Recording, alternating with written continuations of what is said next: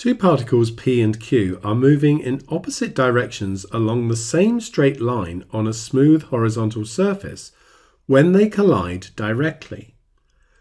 The mass of P is 3m and the mass of Q is 4m. Immediately before the collision, the speed of P is 2u and the speed of Q is u. The coefficient of restitution between P and Q is e.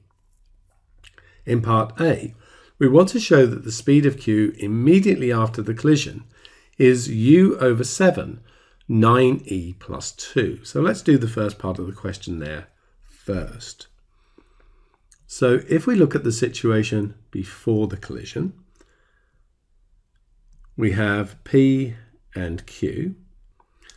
So I don't know why I drew that like that. So we've got P, which is 3m, and we've got Q, which is 4m. This one has a speed of 2u, and this one a speed of u, like so. And then we have the situation after the collision. So there's P and Q, so P, 3m, and I'm going to call this velocity here v1, and then Q, which is 4m, and let's call this one v2. Okay, so we have the conservation of linear momentum. So, taking the right as positive, we have 6mu, which is the momentum of P before, so that's from this part of the diagram just here. Take away 4mu, and that's going to be equal to 4mv2, take away 3mv1.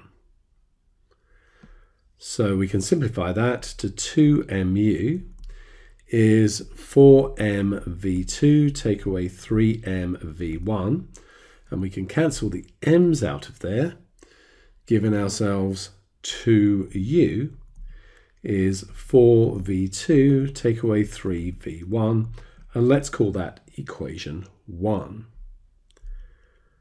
Then we have the coefficient of restitution.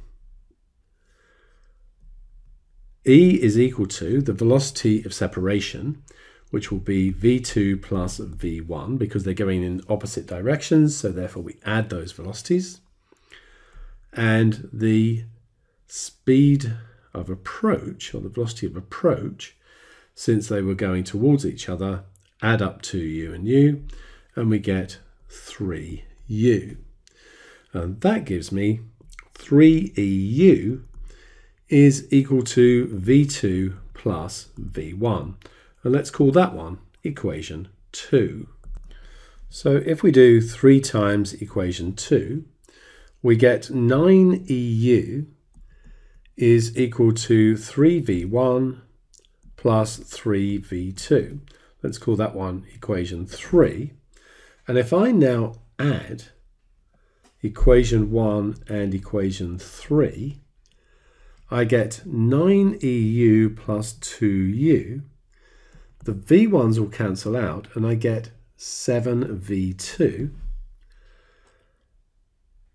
And that gives me that v2 is equal to u over 7, 9e plus 2, as required.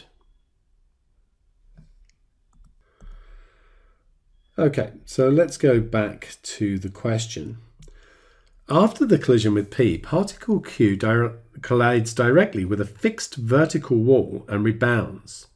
The wall is perpendicular to the direction of motion of Q. The coefficient of restitution between Q and the wall is 1/2.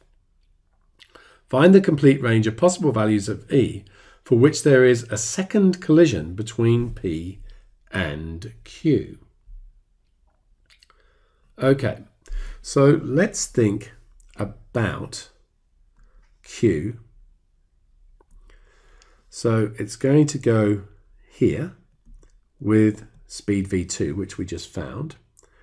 it's going to hit this wall where E is a half, and then it will rebound back with V2 dashed. But because we know that E is a half here, and this is just a collision with a wall, that means that V2 dashed is going to be a half of this value. We just multiply E by V2.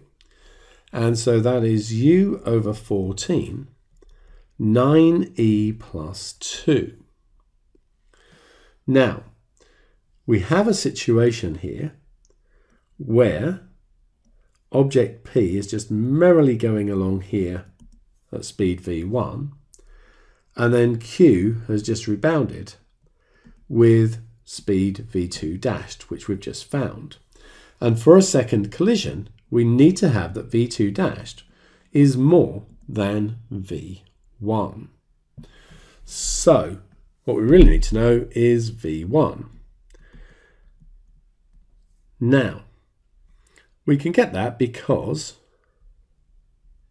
we have these equations up here, and the useful one for us in this situation would be this one. If we just rearrange that, we have that V1 is 3EU, take away V2, which was U over 7, 9E plus 2.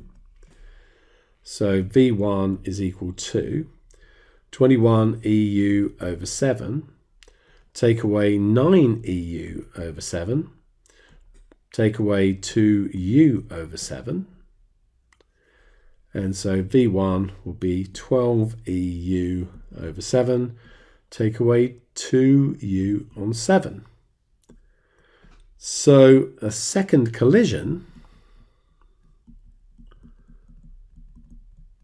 if U over 14, 9E plus 2, is greater than 12 EU over 7, take away 2U over 7. One thing we can do here is get rid of all the U's, like so. And then we have 1 over 14, 9E plus 2 would be greater than 4 over 14, 6E take away 1. So that's just multiplying top and bottom of that by 2 and then just factorising. And of course, we don't need the 14s at that point.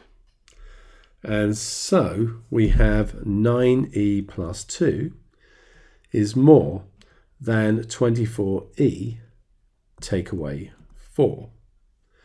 So that gives us 6 is more than 15E. And we can rearrange that into E being less than 6 over 15, which simplifies to 2/5. But remember that E has to be a positive constant, and therefore E is between 0 and 2/5.